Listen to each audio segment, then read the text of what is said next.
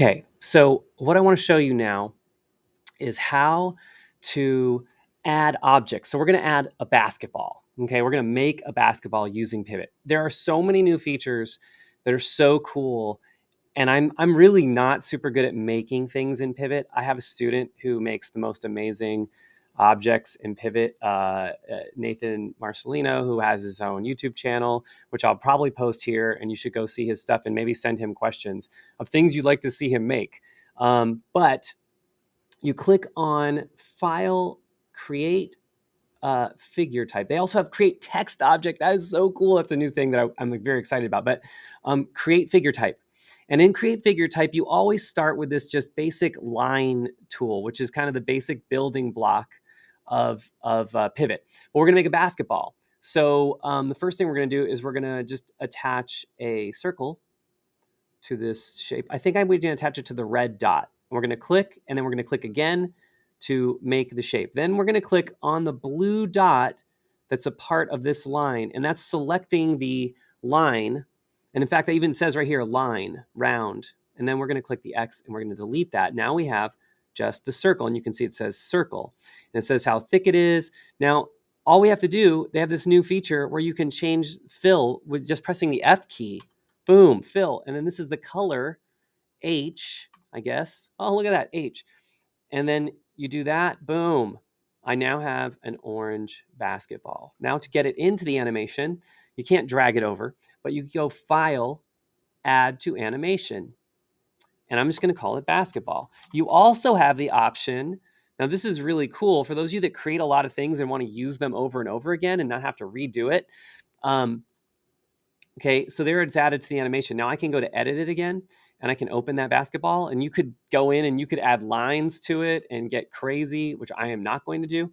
But you can go here and say save as, and you can save it as an STK. You can make a folder of all your favorite objects. Then you can actually just insert those objects again into other projects. So if you are an animator who does a lot of work, that would be a really handy thing to do. But you don't need to do that for my class.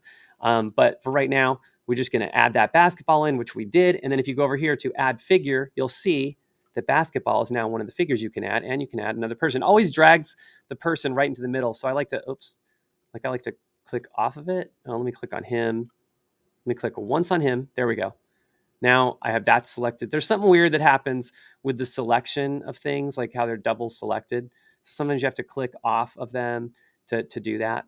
So there you go. There's my people. There's my basketball. And then I'm going to make just a line to put on the ground.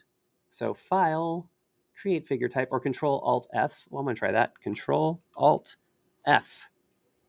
Oh, but I don't want to edit that figure. I want to create a new figure. So File, Create Figure Type. Oh, okay. I guess I'll just edit. How do I start with a new one? Oh, maybe I just go File, New. Hey, look at that. There we go. So I literally just want to make like a long line that I can use. So when you grab, I think the Control lets you grab the line. And also you can zoom in and out now. So if I hit the minus sign or the plus sign, I can zoom really far out. And you can see the zoom right here in the bottom right-hand corner. So if I want to go out and just drag it a little bigger, also if you hold, I don't know if Shift doesn't do the same thing. So anyway, I'm going to just make a line. I'm going to zoom back to regular 100%. It's kind of a long line, but that's what I was looking for.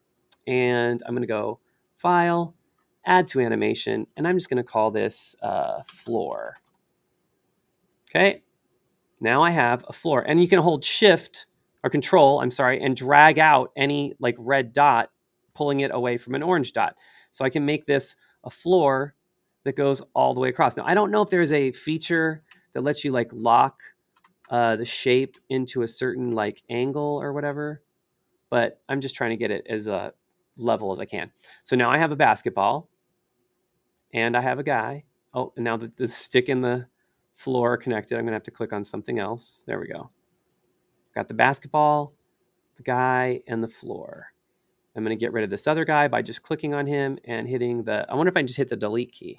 Yep, the delete key. So there you go. This is the start of an animation we're going to do where we're going to practice some basic graphic physics, and they're all using stuff we created 100% in Pivot. Pivot 5.1.4 beta. fancy.